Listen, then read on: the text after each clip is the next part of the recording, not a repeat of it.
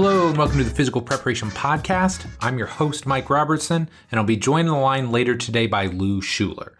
Now, before we jump into this week's episode, I want to give you a quick recap of the week that was, what's going on in my neck of the woods, and I would just like to start with this sentiment. For anybody that has children, this is quite possibly what feels like the longest summer ever, because even though school has only technically been out for a month, it feels like we have been out of school for like 3.5 months now. So it feels like this summer just perpetually is going on and on and on. And man, I love my kids as much as anybody, but I think I can speak for all parents that have gone through this, that we are ready for some semblance of normalcy in our lives and some semblance of just routine. Because again, I don't know what you're going through right now, but between my wife and I trying to work from home, balance schedules, entertain children, and again, it's not just for a month now, for like the last 3.5 months, we are definitely ready to just find some semblance of normalcy in our life. And it's weird too, because what this has also done is totally thrown off my normal coaching routine. So normally my year looks something like this. Like I've got a handful of soccer people over the winter. I've got a little bit of a break. And then when April rolls around, I know I'm going to start getting guys back. Pre-draft guys in April. Come May, I'm going to start getting my pro guys back. June, July, August, I'm cranking until the end of August. And then end of August, early September, things die down. So, I mean, you can set like a clock to the way my calendar works. And now it's just so different in the sense that, you know, I've had Glenn for 8 weeks, which is in a lot of ways felt like a full off season. Had him, he's already gone. He's back in Philly. But then I've got other guys that I'm going to have legitimately from early May until like October or November at some point in time. So, you know, on one hand, I'm absolutely loving the fact that I've got so much time to develop these guys, to work on them, to help them just build their bodies. But it's just weird in the sense that you never have this amount of time with people. So, you know, while we all talk about, oh, I'd love to have X amount of time with somebody. And, you know, obviously the most or the biggest proponent of that, I love having this time. It also brings itself upon or brings with it some newfound issues of just trying to maintain the momentum for 4, 5, 6 months of steady, continuous training without that kind of payoff of, hey, I've got a game or I got to be ready in a month. It's like, no, I got to be ready in like 5 months or 6 months down the line. So definitely an interesting time. I believe it was Future said, what a time to be alive. It feels kind of like that right now, but you know, couldn't be happier in the sense that the coaching is going super, super well right now. Still buzzing. I had a great day on the floor today. I feel like had some really high quality sessions. The programming, I feel like, is really dialed in for these different athletes that I'm working with. And I've got not just a system, but also this freedom now to where I don't feel slave to any one system, to any one series of exercises, movements, whatever. I feel like, man, I'm really comfortable. If somebody needs something, that I can give it to them, even if it's off the grid, even if it's something that they've never done before. I've got a rationale behind it. I can explain it well enough. And I think most importantly, I've got enough rapport with all of these guys to tell them, like, look, I've trained you now for 2, 3, 4, 5 years. Like, I know what your body needs. Let's do this and let's see where it goes.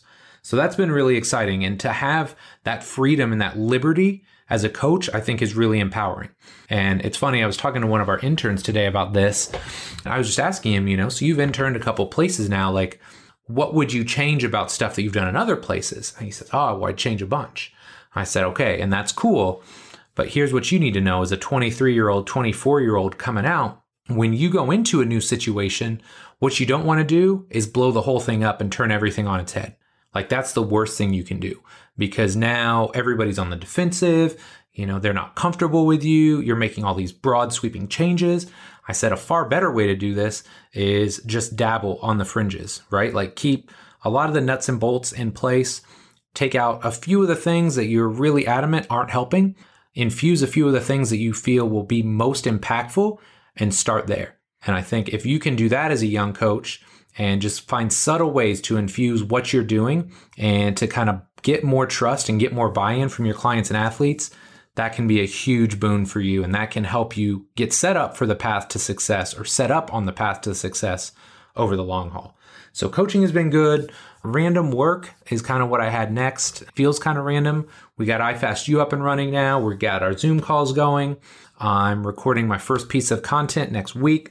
Really excited about that. Talking a little bit more about the supersets that I use at the gym. Obviously, I did that big presentation on the different types of supersets. But since it was only like a 45-minute to an hour presentation, I didn't get to go as in-depth as I would have liked on some of the pairings that I'm using. So really excited to share that with the members of iFastU, working on just this massive email sequence, which I'm sure probably doesn't sound super exciting to you. But for people that go to the Complete Coach Cert website that have never been there, that don't know anything about me, it's just basically an email series. If they want to learn more about what I do and what maybe makes me unique as a coach, it's going to basically take them through that. And so I didn't expect that to be a lot of work. I still have this vision of what I want all of those materials to look like. Like, I feel like the website is where I want it, but I thought the website would be the biggest part, and not realizing like the website's probably the easy part for me because somebody else designs that and makes it look pretty and I don't have to do a whole lot. Now, having this thought process of like, what are the most impactful articles and podcasts and videos that I've created over the years, and trying to get those in front of people because, look, a lot of people may know nothing about me. They may know they want to be a better trainer or coach and they want to learn a little bit more about my system. So what do I put in front of them? And there's definitely some thought that goes into that. A lot of work as far as crafting the emails, taking the time. Well, not me personally, I'm paying somebody, but getting some of my best podcasts transcribed. So as I'll let you guys know here later on, like my 19 ninja tricks for better programming, I'm getting that transcribed.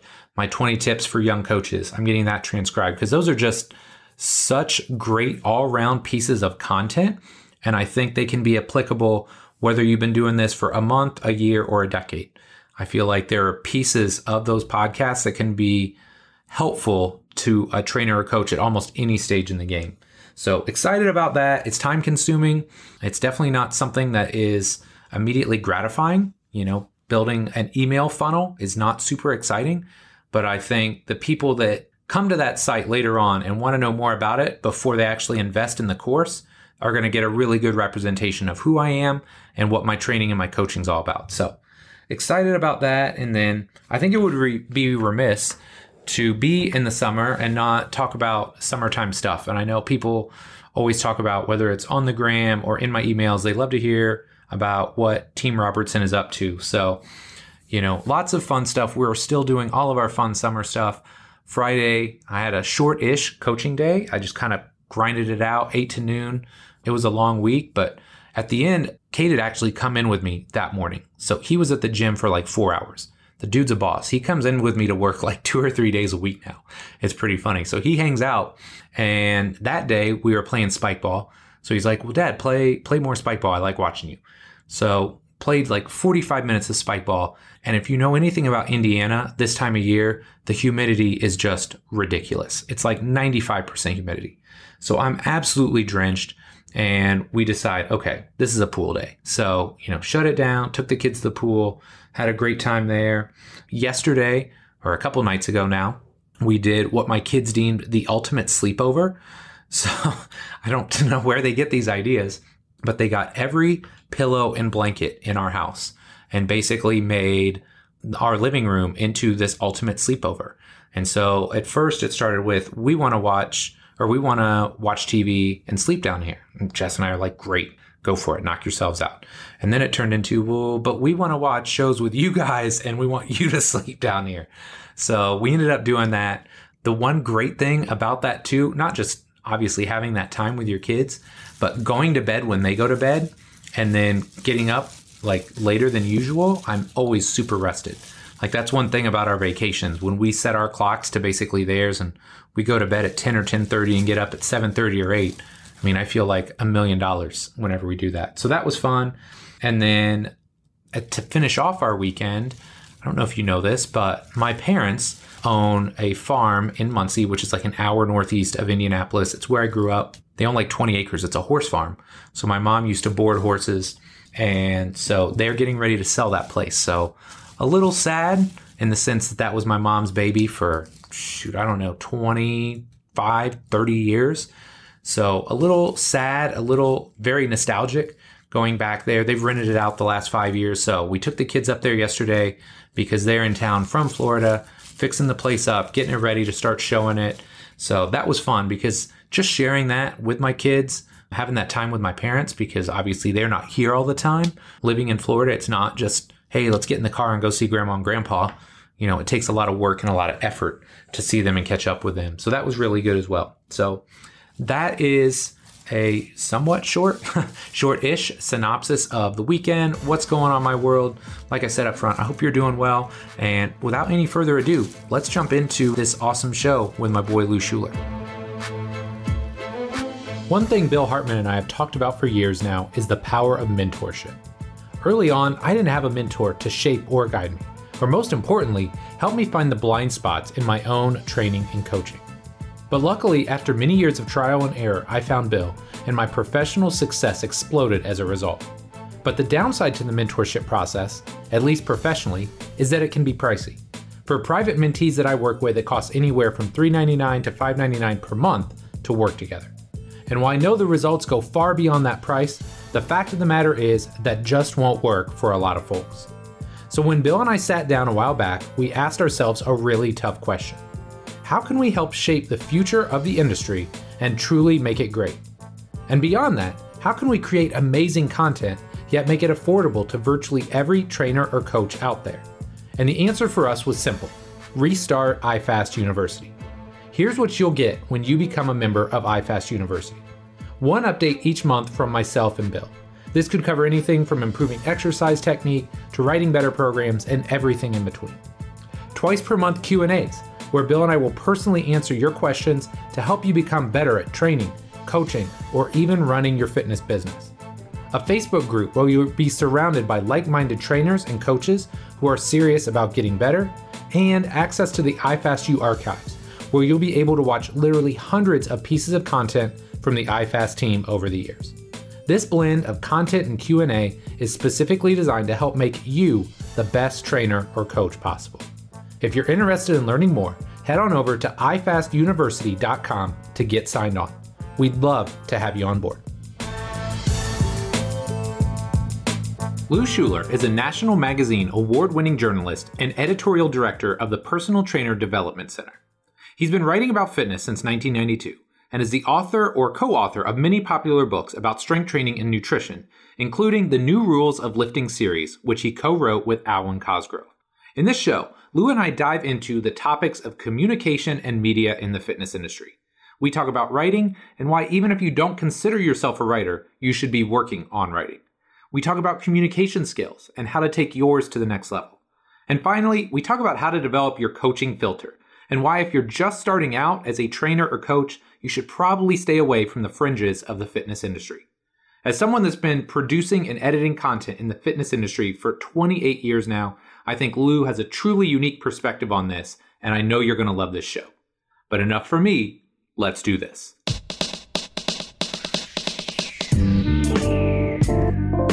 Lou, thanks so much for coming on the show here today, man. Excited to catch up with you a little bit. Could you start by just telling us a little bit about yourself?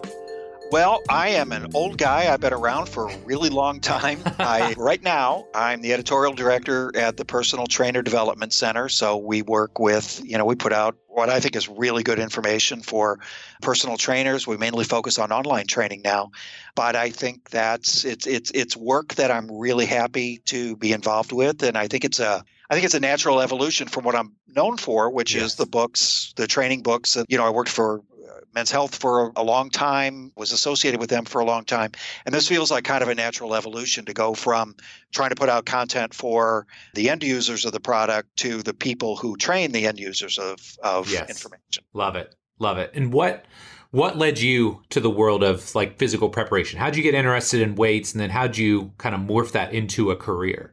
Well, that's a long story, but where it starts is I'm this kid who loved sports, and every time I tell this story, and I probably did the last time I was on your podcast, but every time I say this, it just sounds like such bullshit. It just sounds like some hero's origin story, but it's absolutely true. When I was a kid, I was the worst at every sport I tried, but only among the kids who actually wanted to play sports. Most kids didn't want to play sports. Their parents didn't really push them into it if they didn't want to do it. So I was this kid who had to push my parents, and I was constantly, I wanted to play sports, and I was always the worst, always at the end of the bench. I was the weakest, the slowest, the skinniest. And, and I had these big, thick glasses back before, most of my life, I wore really big, thick glasses. Right. And so, the thing about big, thick glasses is you have no peripheral vision. So there's like a pop fly coming to you.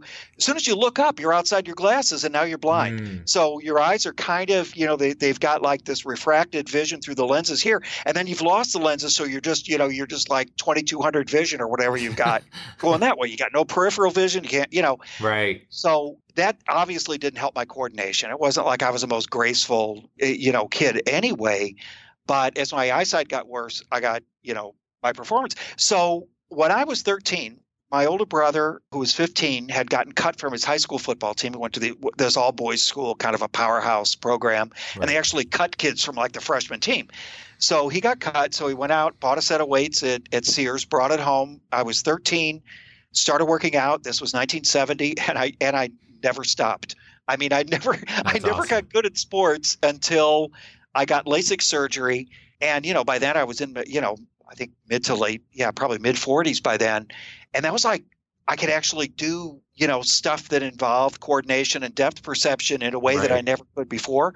And it's not like I ever got like, I mean, me, I'm not, I never was as strong as you. I was never a power lifter, never a bodybuilder, nothing.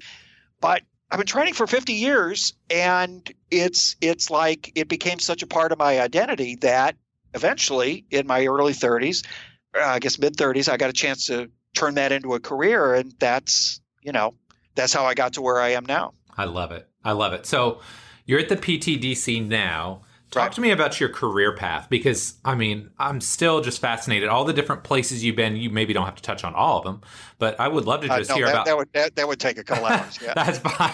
But a couple of the highlights in the road, obviously Men's Health, T Nation, talk to us about that progression. Well, so in the 1970s, late 1970s, I went to journalism school. And at that time, I thought, okay, I wanted to be a film critic, or I wanted to be the guy who was like writing cover stories for Esquire or Playboy, those magazines that had like millions of readers every month. Yeah. And I figured out pretty early on that wasn't going to happen. So after a few years of working at, really small newspapers, magazines, I moved out to LA to write screenplays. I have no idea what I'm doing. I just pack up my car, drive out to LA to write screenplays, which was, it's like all my great stories now were, from those years when I was waiting tables and like writing screenplays by day and, and waiting tables at night, or vice versa, being a waiter during the day and writing stuff at night. So all the fun stories about meeting celebrities and all this stuff happened when I was a waiter. But after a few years of that, it was like, okay, this has gone on way too long. I got to get back into publishing. And when I got back into publishing in the late 80s, it was for the first time in my life, people were interested in working out. I wasn't just this weird guy who belonged to a gym, or this weird guy who would go running on the side of the road, and people would slow down and say, "Hey man, you need a ride?" And I go, "No, I'm actually doing this on purpose." Really? Nobody had no idea. Yes. Back then, people didn't know. So here it is. It's the late 1980s. And all of a sudden, people are interested in health and fitness and nutrition in ways that they hadn't as far as the mainstream audience goes. There had always been people who were interested, but not this many people it was never this big a trend. Right. So I go to work for a newspaper, and because I'm the guy who works out, the one guy in the office, I would always get these health and fitness stories. And after that newspaper went out of business and I moved, I was in LA, I was in graduate school for creative writing at the University of Southern California. I answered an ad in the LA Times for a fitness editor. And I'd never heard of the magazine. It was Men's Fitness Magazine. It was, put out by Weider. And I think I knew what Weider was, but I'd never actually picked up a bodybuilding magazine. So I can actually claim that I started working for a bodybuilding magazine. I was a part-time copy editor at Muscle and Fitness before I'd ever even read one. Right. So everything I'd done up to then, all these years of working out and, having the very, I had pretty well-honed writing and editing skills by then because I'd been doing it nonstop for all these years, even when nobody was paying me to do it. Right. So I was like perfectly situated to do this thing I'd always been interested in, but I had no idea I could make a living doing it. And then once I started, this was in 1992, I started full time at Men's Fitness Magazine. 28 years later, I'm still doing it. I was at Men's Fitness for 6 years.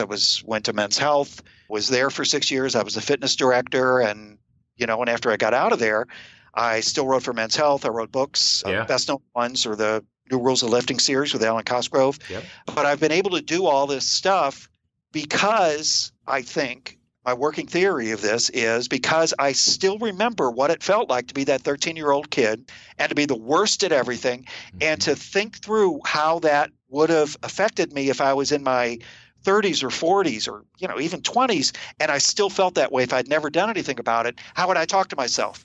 So that was always my guiding principle when I wrote about fitness was, what does this person who thinks like I thought when I was 13, what do they need to know? What would be like the best thing I could tell them? What would be the best way to present this information? And, to this day, I haven't really run out of ways to do that better than I did it the last time. Yeah, that's awesome. And I think that's such a great take-home point. You didn't really describe it in these exact words, but as trainers and coaches, we often just think like everybody should be like us, right? And so it's hard for us in a lot of cases to sell fitness to other people, right? Like I don't want to say lower level human beings, but people that like aren't into the fitness industry because we can't relate to them. Right. So what you just described is being able to relate to your 13-year-old self that was kind of awkward, that wasn't comfortable in a gym and working out and making that person feel comfortable and educating them. So like, that's just a great take home point. If you're a trainer or coach listening, be able to relate this stuff to people that are not like you.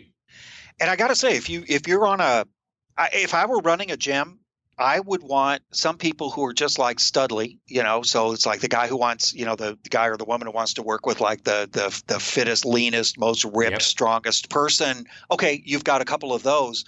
I would also want somebody who could relate to that absolute beginner. And absolutely. Even the greatest trainer is probably somebody who's a trainer because they've always loved fitness. So, that doesn't mean that person wouldn't do a great job with that beginner. But I always think that the person who can kind of relate to the experience of being in that other person's shoes may be able to communicate better with that person most of the time. Absolutely. I know I threw in 100 qualifiers there, but I'm just saying, I mean, there's never like one rule that describes everything. Right. But I've always felt that was something that it was certainly something that helped me keep going for as long as I have, because I just, I fall asleep at night and sometimes that 13-year-old or that 15-year-old is still there. Yeah. And I still remember stuff like it happened yesterday. Absolutely. I love it, man. Well, let's jump in the deep end here, because you've got so much experience. You've seen so many like different corners of the fitness industry. For a new up and coming trainer, how do you advise them to filter information? Because I know this is something that a lot of young trainers and coaches struggle with. There's so much information out there now. So how do you help them understand, like, when do you lean into something and when do you maybe like leave your options open? First off, and this takes time, I think you've got to be able to distinguish between what's actually information and what's opinion or what's marketing or what's rhetoric or what's argument. So you could spend all day going through social media of well-known people and you're looking at arguments and you're looking at back and forth and pissing matches, or maybe you're looking at somebody's marketing material, but you don't realize it's their marketing material because it just looks like a straightforward information about something that you're interested in. Yep. And maybe you don't get, and then you get to the end and they're talking about their product. And it could be 100% accurate. They could have said everything they could have said, maybe everything they said in their marketing material is it's based on science or based on their experience. Maybe they're not lying about anything. But if they're marketing something, they're not telling you the whole story. They're not telling you what the other side might be. They're not telling you under what conditions this may not be the best plan, because it's in their best interest for you not to know that. And you're perfectly free to go look for that information. But I think most people don't. They find something they like and it's like, that's my thing. So if I were advising a young person I would stay out of It's, I mean, debates can be entertaining. Arguments can be entertaining. Sure. Vitriol can be entertaining where people are like shit talking each other. That can be fun. I enjoy that as much as I won't say as much as the next person because some people enjoy it way too damn much. And I won't put myself in that category. But I mean, that stuff's all okay. But what's information?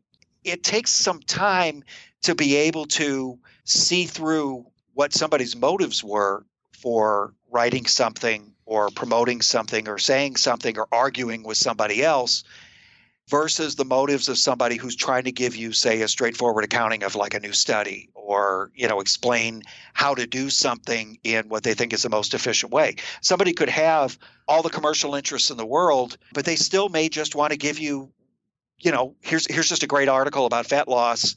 And it may have nothing to do with the product they're promoting. They may be just trying to engender some goodwill so that maybe you'll consider buying their product when you're ready for it. Right. So they're not trying to trick you or anything, but it takes some time to figure out, okay, is this person trying to help me or is this person trying to sell me something? Yes. Yes. And I think that is something that you can only cultivate with time, right? Like some people naturally have a better filter or better BS meter than others.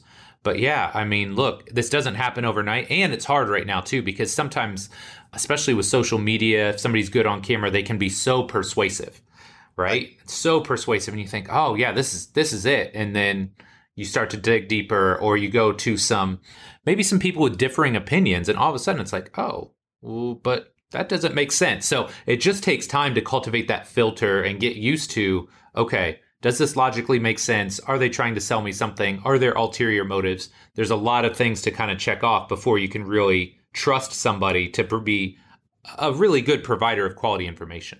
Sure, absolutely. And the key is time. And Yes. That's if I'm giving information or if I'm giving advice to any young person, you've got a long time. You don't have to figure out everything right now. You don't have to know everything right now. You don't have to make your fortune right now.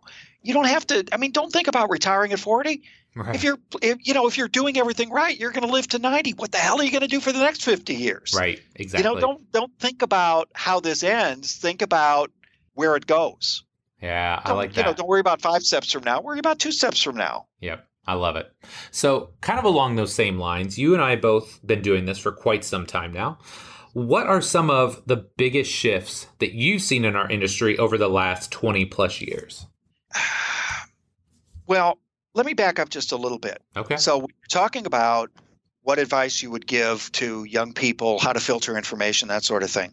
One of the biggest red flags is the extreme information where it has to be this. Yes. And anybody who doesn't agree with this is therefore my enemy because they're promoting, they're tainted, they're corrupt, they're being paid off by Big Barbell or, right. whoever the villain is this Right. week, that's who they're in league with. Yep. And it's easy to slip into conspiratorial thinking and all that. And I know that applies to stuff way beyond fitness and nutrition and health. Yes. But you see all these same dynamics. And if something is so extreme that the program never fails, the user fails. You're not good enough for the program. Right. If it's promoted that way, where the extreme is the extreme is the only acceptable version of this, and everything else is corrupt, and you may as well not even do it. That I would avoid because the more extreme it is, the less the shorter its shelf life. Yes. So somebody's promoting an extreme diet. Next week there's going to be another extreme diet, or next year. If something is only promoted, if something originates from a single guru, and this is one of the biggest red flags out there to young people to stay away from this. If there's one guru out there, then the entire structure of the thing depends on the integrity of that one guru. And if that one guru is outed as being, dishonest or racist or treating people badly, now the whole structure falls apart. And if Exactly. you've based your young career on this one thing, which comes from this one guru, you can have the whole thing pulled out from under your feet in an instant. Yep. That is such a great point. And I think I don't know if the guru world is quite like it was before, right? Like, I just think when muscle mags were like the thing, I feel like there were like 10 or 15 people that like everybody kind of listened to. And now it's a lot easier because of social media, because of the reach and the platform that we all have access to. It's a lot easier to become that guru. But that's such a great point too, because we've seen it, right? Like, we've Right. seen firsthand when the house of cards falls, whether, somebody is unscrupulous in their business practices, like you just mentioned, obviously the CrossFit thing and their founder. Man, you've got to be, I don't know. It's really hard to tell 20-year-old Mike Robertson to think 10 or 15 years down the line. But I mean, that's kind of where you have to be now. Like, you kind of really have to dive in. And like, if you're going to associate yourself with a certain style of training or with a certain guru, like, you've really got to kind of look not only at the training side of it, but all the back end side of it as well. Because yeah, I mean, a lot of bad things can happen if that person shows their true colors down the line. Sure. Yeah. And I think another part of it is if it's all or nothing and one thing or nothing, then it could become nothing. And Yes. you don't want to be 100% invested in something that somebody could take away from you or Absolutely. that could go away tomorrow. Absolutely. So I want to shift gears a little bit, and I want to talk about media, because obviously that has changed a ton. I mean, I just think back to the way I consumed information growing up. When I was in college, late 90s, like, the internet was becoming a thing, but there weren't, like, I don't even think T Nation was online until like 98 or 99, maybe something like that. So I was consuming my information from like bodybuilding magazines, right? It's like Muscle and Fitness and Flex. Right. So nowadays, everybody can have their own brand, right? We've got Instagram and TikTok and Twitter and Facebook and YouTube and all these different platforms. So I'm really interested in your thoughts here. What do you think of the current state of media in the fitness industry? Back in the day, and even going back before your time. Well, for example, when I first started, early 1980s, if you wanted to get published, somebody else had to choose you. You had to submit yourself to a publication and they had to choose you. If you went on the air, you had to get chosen by a radio station to go on the air. If you were, if you spoke at a conference, you couldn't, you had to get chosen by somebody to speak at that conference. Right. So when the internet comes along, and by the way, if you try to do any stuff on your own, if you try to self-publish, you were automatically dismissed as a crank. Nobody took you seriously if you were out there self-publishing, your own books. Now, I know there were people who were making fortunes on mail order stuff that was invisible to the rest of us, but the people who were the most successful also tended to be people who had at least had some presence in the media for their niche. So they'd been in magazines, they were known to an audience, and that's how they were able to sell their stuff through mail order.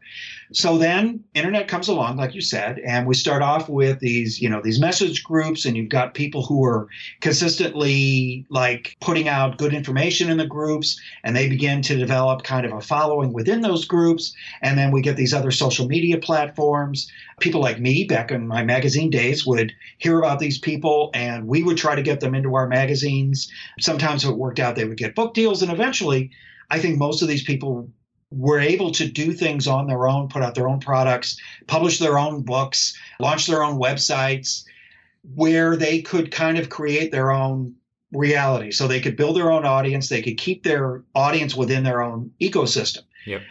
That I don't think there's anything wrong with that. I don't, I would never want to go back to the days where you had to depend on a gatekeeper to get in the front door, because if I were in that situation right now, I might have trouble getting in the door. And I think a lot of people who have been very successful might have trouble getting in the door if we still went back to those old rules.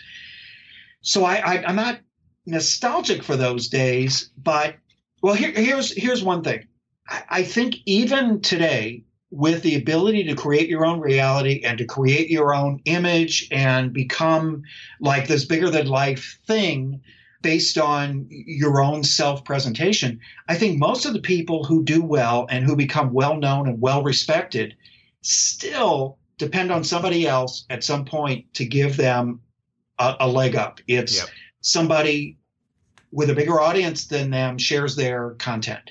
Somebody who puts on a big event, hears them speaking on a podcast maybe and invites them to come speak at this bigger event where they get to a bigger audience, or somebody introduces them to somebody, like say somebody comes to you and it's like, Mike, I want you to work on this project. And you're like, I'm way too busy for this, but hey, how about this guy? Yeah, that's a good point.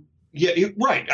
I saw a post from this guy, really smart. Why don't you, I've been in touch with this person. I think they're really good at what they do. I think they're on the way up. Why don't you, here, let me introduce you.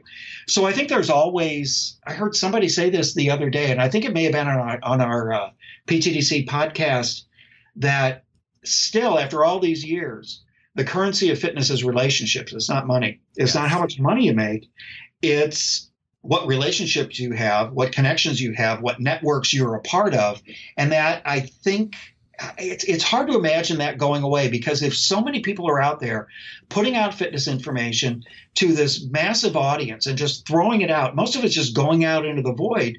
So the ones who break through tend to be the people who have the relationships and the networks. And now we go back to what we talked about 3 hours ago or whenever we started talking, which is that these things take time. You cannot build a network overnight. You can't rush these relationships. They take time to percolate. People have to trust you. If you're too eager, they probably aren't going to trust you. Very few people are able to fast track these things. So I think some of the old rules still apply. They just look different. The platforms are different, but I think the standards of relationship building and network building still apply. Yeah, no, that's a great point. And kind of along those same lines, I think it's interesting because you and I both came up writing. You were actually like a serious writer, like trying to write screenplays and working in the industry. And I was a dude that basically cheated his way through English class, in middle and high school. And I just wrote because it made logical sense, because at the time that was the best medium to get information out there. Right. Now, the downside to this is I feel like, and it makes me really sad to say this, but I feel like writing great content, to some degree, is kind of dying out. So I'm really interested, do you feel the same way? Do you think there's a time and place where writing will come back, or am I just way off base here? I think it depends on what you need to do to get your message out there. And by you, I mean the audience listening to this. Sure. And I think, and do you have an audience that's interested in reading? And right. I stand by my belief that people still like to read, that they don't like to be read to, that there's only so far you could go with spoken material. And even if you're, even if somebody says, well, I'd rather listen to an ebook than sit down and read the book on paper or on my Kindle, well, still somebody had to sit down and write that thing that they're listening to. Right. And if you listen to a podcast, say, where it's just a couple of people bullshitting with each other, how long are you going to listen to that before you tune out? So behind what they're talking about is written material. You and I prepared for this. You spent a lot of time working on the questions that you sent me, and I spent, at least, I would say 5 minutes, maybe 7, thinking about it before I got it. No, I actually typed out a couple thousand words, and we're not going to even get to most of it, because that's how I think things through, is by writing them down. And if that's you, I don't think writing is ever going to. I don't think it's ever going to go away. Still, it's the way we organize information, and I think it's the way a lot of people out there prefer to consume information. Even if they want to consume it in a different format, it still has to start with the written word. It still has to start down somebody writing down their ideas, presenting a case for something, presenting a new way to do something. And I don't know how you really get around that. I mean, there's nothing, and I know I'm repeating myself here, but I don't think there's anything more tedious than watching a video of somebody trying to sort through their ideas, by having the camera on. I can sit down at my computer, and I can work through ideas, and I might write for a half hour before I even write one good sentence or come up with one good thought. But I'm working, and I'm not going to let anybody see that until I've spent some time on that thing. And I think it's the same way with all other forms of communication. If you're just spitballing and bullshitting and talking off the top of your head, you're not going to build an audience doing that. You've got to do the work so the audience doesn't have to. You refine your idea before you present it to somebody. And I've always said that if you're putting your first drafts out there for the world to see, it's like showing up for a job interview in your pajamas. You know, Yeah. You haven't shown anybody what you got. You've got to make yourself presentable before you can expect anyone to take you seriously. Yeah. You know, it's such a great point because for me, one of the things that people have said over the years about my work is that I can take something complex and make it fairly simple. But what they don't understand is that was a complex, jumbled mess in my head until I sat down and I hashed it out in that article where I basically made it simple as I fleshed the thoughts out in my brain. So that's such a great point, and it's something that I forget sometimes because even when I shoot video, and I don't know if everybody does this, but I'm kind of OCD like this. Even when I shoot video, I still have an outline, right? Like it's not like I just your videos are some of the most instructive you'll find anywhere because it's so straightforward. Because you've thought it through before you turn the camera on. Right. Yeah. And I always tell people too, like, I think a lot of times people fear being judged of that first draft. And you and I both know the first draft is, I mean, literally, if anybody else sees that, there's a problem. Because, I've got run-ons. I've got, I'll get stuck on a thought and I'll just type in the words more here in caps and go on because I know, like, look, I'm just trying to brain dump initially. And then you kind of smooth it out and maybe you take a walk and you have more thoughts and you're like, oh, I should have said this. And you go back and it's very much a process. It's not you sit down and, cut a vein and the blood and the words come out at the same time. It doesn't work like that. Bleed on the page. Yeah. Bleed on the page. Right. Once you were telling me about that. Open up a vein and let it bleed. Yeah, that's right. I don't know. I think you should keep the blood in there and you should, keep it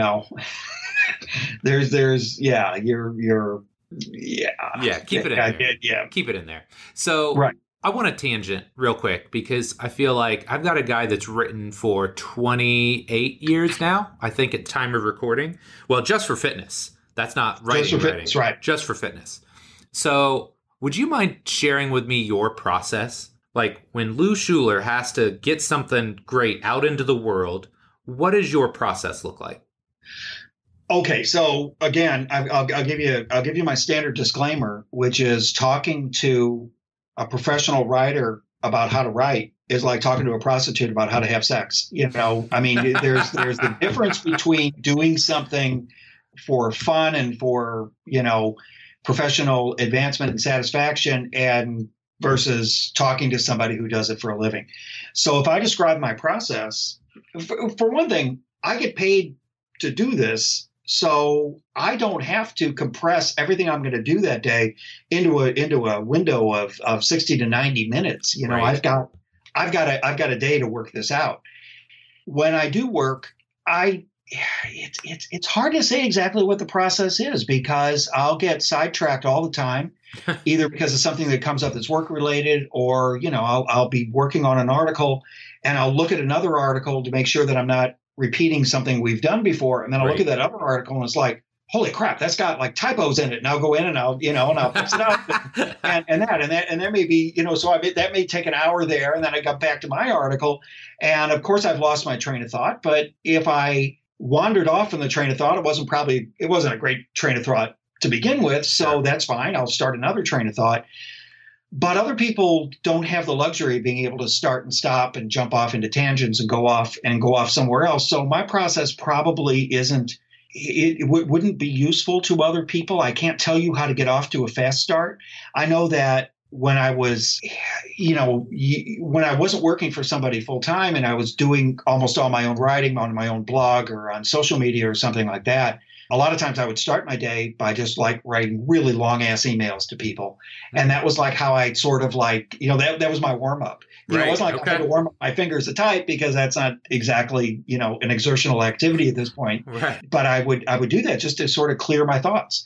I used to love message boards back in the day because I could go in there and I could just like, write about something and, maybe I don't know, getting into an argument usually gets me in the wrong frame of mind for this sort of thing. Right. But I could make a case for something, talk about something in the news or talk about something my favorite sports team did if I was on one of their message boards. And I really missed that. That was great. I don't think social media I don't think social media fills that gap just because it's so ephemeral. It's that day's post and then it's gone. Whereas back in the day, you could go back and you could find threads from a week ago or a month ago, and you could, you could keep a conversation going for a long time versus now, which is a conversation lasts at most on a popular Facebook post, it lasts a few hours, right? Right. That's interesting. Yeah. I just know for me, and I think most people that want to get into writing just need to understand, like, there is no like magic routine. I mean, I've read all the books about rituals and, Stephen King writes for 4 hours, whatever, every morning. Like, that's all great. Like, figure out what works for you. Right. Everybody's got a different routine, something that gets them in the right frame of mind. But I just felt like I would be doing us a disservice if I didn't ask you what your process was like, because that's always fascinating. And I don't know that my process is the same any 2 days. It depends on what the workload is, what the deadlines are. But again, I have that luxury because I have all day to, I can plan what I'm going to write out weeks in advance. If I know what the next big initiative is at work, with the PTDC, I know what I'm going to be doing. And if I get pulled off that thing to work on something else, well, that's fine. That's what they're paying me to do, is to be available to do stuff like that. Again, somebody else out there, I think if nobody's paying you to do it, you definitely need to do some things that are just for the joy of doing them, for the joy of telling a story, of relating something interesting, sharing your thoughts about something. Here's 10 things I learned. Here's this thing is really popular right now, but I got to tell you, I've always had a problem with it. And here's why. And it's not like you're trying to get attention for yourself. You're just trying to do something that you really enjoy. You're trying to get something off your mind or force your mind to think about something in a new way. So it's your motivation is primarily personal. I want to enjoy this thing I'm doing. Yep. Whereas with, say, a prostitute, they don't go into it thinking, oh man, I really want to enjoy this one. If it's not horrible, that's a win. Right. I love it. So I want to take one step back here and kind of look at like an overarching theme here, because whether we're talking about writing, a podcast, video, the overarching theme here is becoming a better communicator, right? Being able to communicate your thoughts, whether it be to another trainer or coach, the client or athlete standing in front of you. So new coach is listening in and they want to become a better communicator. And that could be any of those platforms. What advice would you give them? First, I think you have to know your material. Mm-hmm. And there's only so much you can know if you're, say, a 22-year-old who just, got your degree in exercise physiology and you got your CSCS and you're just starting out. You only know what you know. But before you share what you know, I think you better be sure that you know it pretty well. You better be confident in what you're doing. Second, I think you have to know who you're sharing this information with. If you're trying to share it with everybody, you're not gonna reach anybody. That's like one of the oldest cliches in writing is, if you write for everybody, you write for nobody. One bit of advice, and I actually came up with this on my own, and I didn't realize until years later that this was like a standard piece of advice. I just never come across it, which is that when you write, focus on one person. Tell a story to one person. Picture one person. Give that person a name. Even if it's a composite character, make that person real in your head. And the more real that person is, the easier it's going to be for you to tell your story to that person, to share information with that person. If you're sitting there thinking, okay, I'm up on the mountaintop and I'm shouting out to all these assembled people who can't wait to hear what I say. Yeah, nobody's going to pay any attention. Everyone's going to think you're a jerk. Yes, that's such a good piece of advice. And that's something that it took me a while to figure that out too. But and that's true of everything, right? That can be an article, a video, an email, right? Like if you do email blasts, I hate that term, but like if you're sending an email to multiple people, write it as though you're writing to one, because nobody wants to hear, oh, so you all probably think, like immediately as a reader, you're turned off by that versus you probably think. You're like, oh, yeah, well, maybe I do think that. And you make a great point there as well, is not just in your writing, but like we talked about marketing before. if you're not pissing half the people off, it's probably not very attractive marketing. Yeah. Right? Like that's part of it. And you see that in marketing, politics, everything now, right? Like if you're not turning half the people off, you're doing a poor job.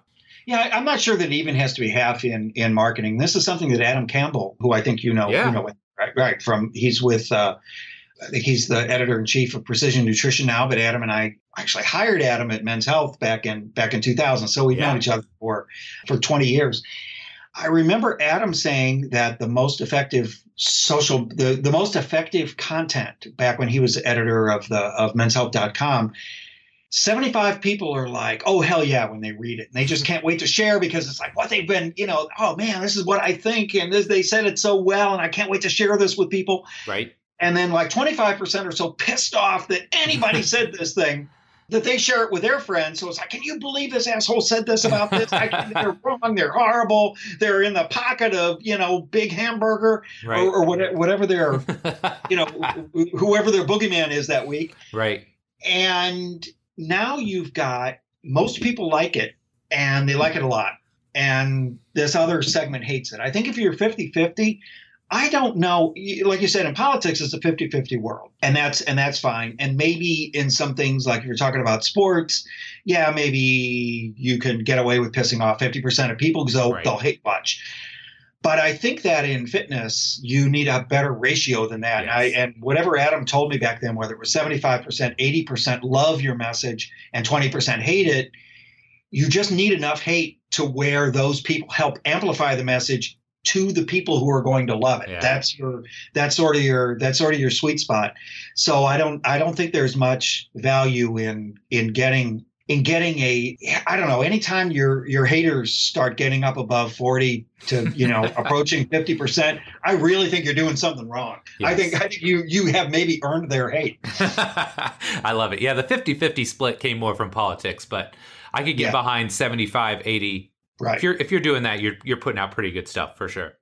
Okay. Well, sure. Yeah. And it's also, if you have 80% of the people reading it love it, then you've probably got people in your network who are helping you amplify that. You've probably got relationships of people who appreciate and endorse your message. Maybe you're amplifying somebody else's message and, obviously you're giving credit to that person. So they're going to help you amplify that message because they got credit in it. So you're doing a lot of things right. And a lot of the things that we've talked about. Yeah. Now, one other thing, you said we were talking about speaking to one person. Yep. And again, this circles way back to what we were talking about earlier, which is that point of identification, that person who has never, if you can identify with that person who has been scarred by their inability to do something that you're now going to show them to do, or somebody who has been teased about their weight or their athletic ability, or somebody who just has always wanted to do this thing but didn't think it was something they could do, thought something other people could do. If you have a point of identification with that person, it's going to make your message much more powerful. Yes. And they're not going to even notice that you've blasted this email out to however many followers you have, whether it's 1,000 or 10,000 or 100,000, because it still feels like you're speaking directly to them. Yeah, great point, man. Okay. Big question time, my friend. If you could alter the space-time continuum and give young Lou Schuler one piece of advice about training and or life, what would it be? Me personally, if I could go back in time, I would tell myself to get diagnosed and treated for ADHD because I did that in the early 2000s, say 2000, probably about 2000.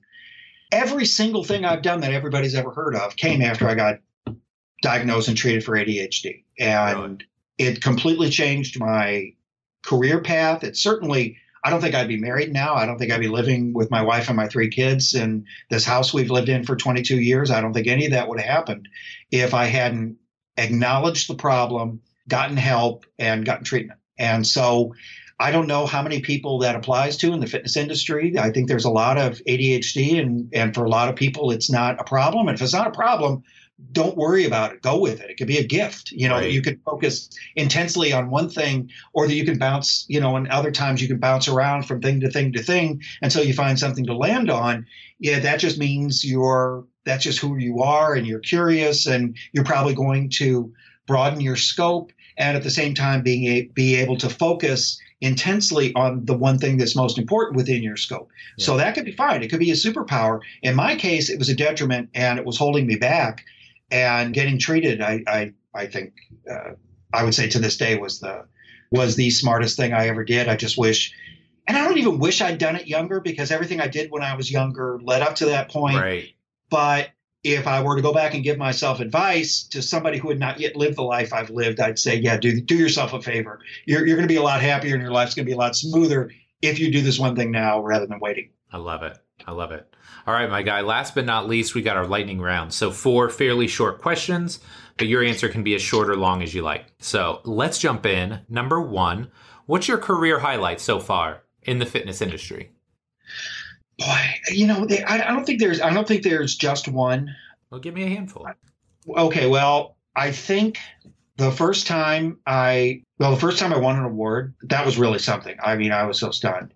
I was sitting there, and it was when I was at Men's Fitness. It's an award nobody's ever heard of. It was like a Maggie Award, which is given out the Western Publication Association. So the entire publishing industry is on the East Coast, right? But this is for west of the Mississippi, so that the publications and there were a lot more of them back there, including the Weeder magazines, were all based out in LA. Yeah. So we applied. We entered some contest and we won some awards. And I remember, the first time I was sitting at this awards dinner, and we actually won one. And this was against, the other nominees in the category were much bigger than us. And, in one case it was like a celebrity columnist for a magazine. And it was, it was mainly my stuff that got nominated. And I remember just sitting there and just being so stunned. It's like, awesome. You fantasize your whole life. And it's like I said, it was an award nobody's ever heard of. I don't even think I put it on, I can't remember last time I even put it on my social media, unless there's like an old bio on my website that I haven't dated, in ages. So that was one. I think seeing my first book was a Testosterone Advantage Plan. And I think it was like the day after Christmas in 2001. Oh, you know what? I actually know what was the greatest day of my career. Oh, let's go. I can tell you this. I can narrow it down right now. So Alan and I had just published The New Rules of Lifting for Abs, which was our core training book. Yeah. And it was kind of like also our mea culpa book, where we're like, okay, these first 2 books, New Rules of Lifting for Women, they were like all barbell training, no excuses, all this kind of stuff. And this was kind of our mea culpa. This was like, there's a lot of other stuff going on here. Right. And this was our acknowledgement more of the certainly the role of the core, the importance of, sort of building your fitness from your weak points out. Yes. And the book came out, it did okay. And I'm thinking, all right, well, I'm going to have to find something else to do, because this is not, this is not going well. And I think this is February 2010. So my friend Nick Bromberg had worked for Yahoo, and there was this new site within Yahoo that they were launching called the Post Game. And it was like a sports type of, I forget what the original goal was, but they did some fitness stuff.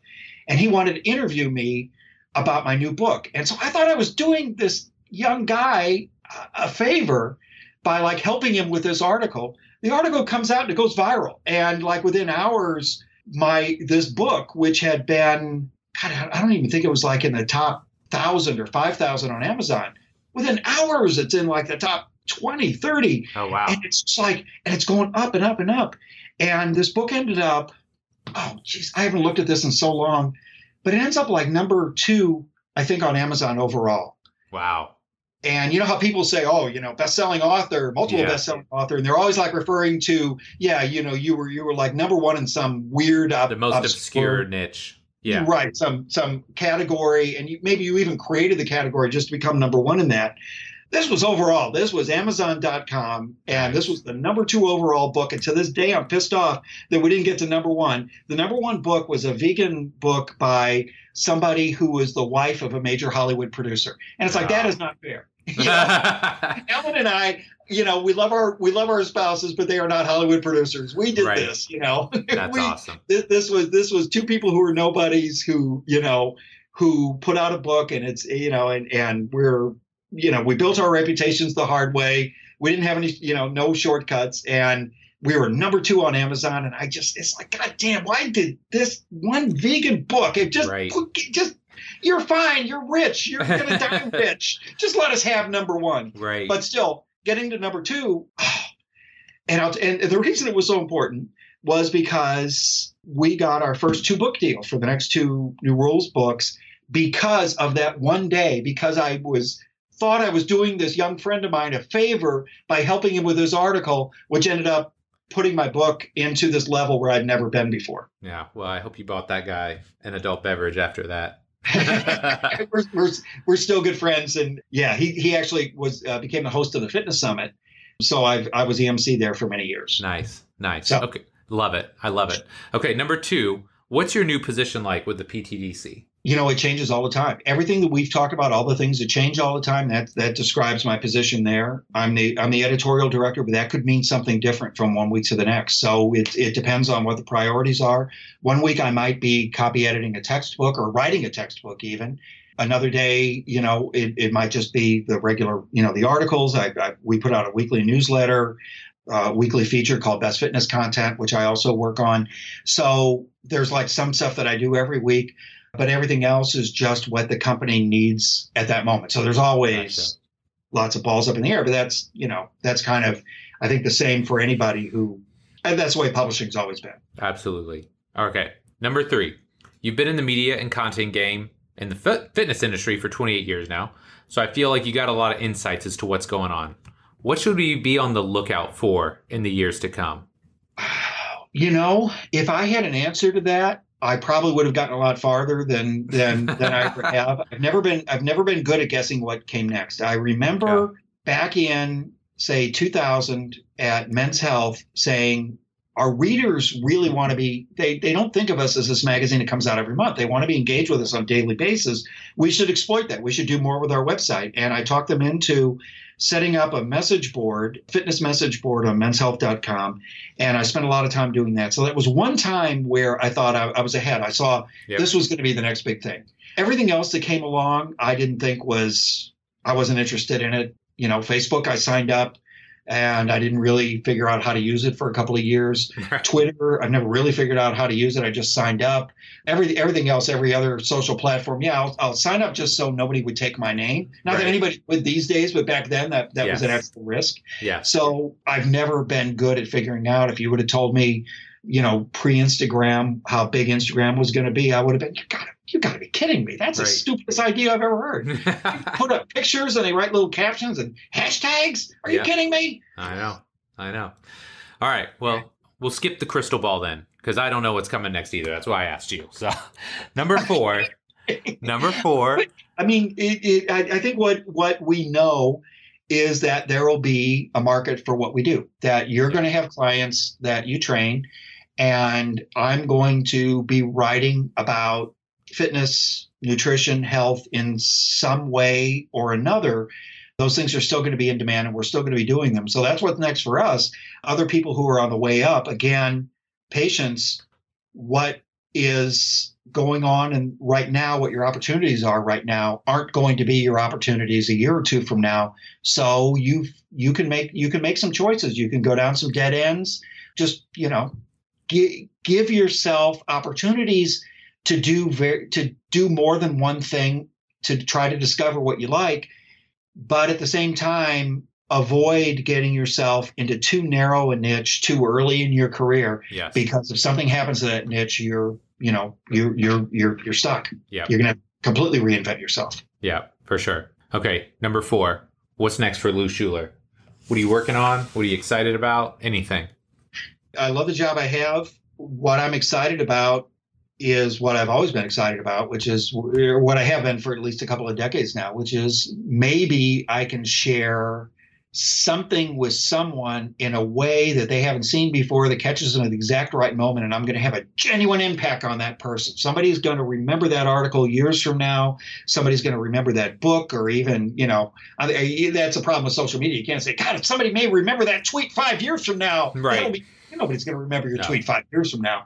But I hope that something I'm working on right now, or that I'll be working on next week or next month or next year, will have a genuine impact on somebody's career. And since I'm addressing personal trainers at this point through John Goodman's platforms, maybe something we publish will help a personal trainer stay in the business long enough that they can have a genuine impact on the people they train, that they can help people because we help them stay in the industry. They can help their clients achieve things that are important to their clients. So that's what I'm hoping for, is that it's not that I'm thinking about my mortality, but I definitely love the idea that something I'm working on right now is going to have a bigger impact than anyone anticipates. Yeah. No, I love that, man. And I am right there with you. So, Lou, you've been awesome to catch up with today, my friend. It's been far too long. Where can my listeners find out more about you and all the great stuff that you're working on? Well, I do have a website, but I haven't updated it since like 2014, and it's not, as Google keeps reminding me, it's not mobile friendly. Yeah. So LouSchuler.com. Yeah, you can go there, but you're not going to get much out of it because even I sometimes forget it exists. So I'm, work at the PTDC, theptdc.com. We have a weekly newsletter, which I think is valuable. It's, entertaining, fun to read. And other than that, I think if you follow me on Facebook, you'll pretty much never miss anything important I'm doing because it ends up there somehow. Yeah. And I know Facebook is like, oh, man, that's just what old people do. Oh, and I still think Facebook does exactly what we want social media to do. So, it's a shame about the fascism and all that, but I still think it's a great communication platform, and I don't say that about other platforms. No, I agree, man. Well, Lou, again, thanks so much for coming on, man. It was really great to catch up with you here today. Mike, thank you so much. I hope you managed to dig out the first podcast we did, because that was officially the first time I went on a rant on a podcast, and I think I've tried to do it on every podcast since then. I don't know if anything I say qualifies as a rant or just me talking, but the very first one was on your podcast all those years ago. So I'm very nostalgic about that, and hope this one is up to that standard. Absolutely. I will do everything in my power to dig that thing up. I've got it somewhere. Yeah, that's right. Nothing ever dies in the internet age. That's true. That's true.